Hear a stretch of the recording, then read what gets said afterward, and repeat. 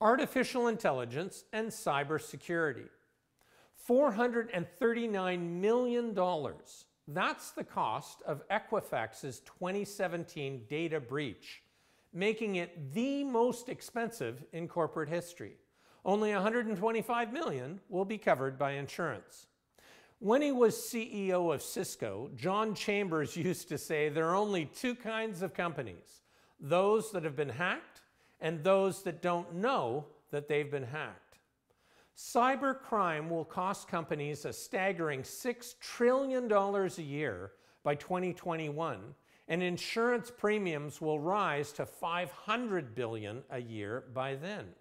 But it's not good enough just to get insurance.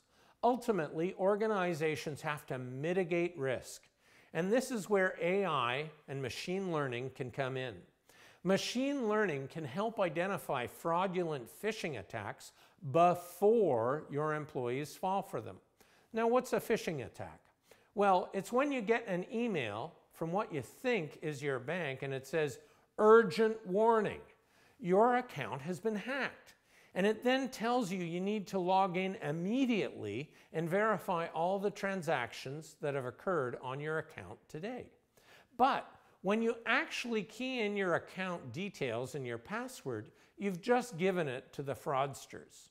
So every person in your organization needs to understand what a phishing attack is, needs to go through some training to understand and prevent it.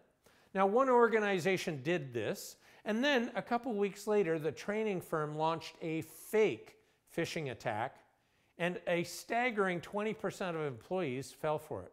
So this organization was wide open to being hacked. If you're as interested in this topic as I am, you can follow me on Twitter @JimHarris and list my account. Have a great day.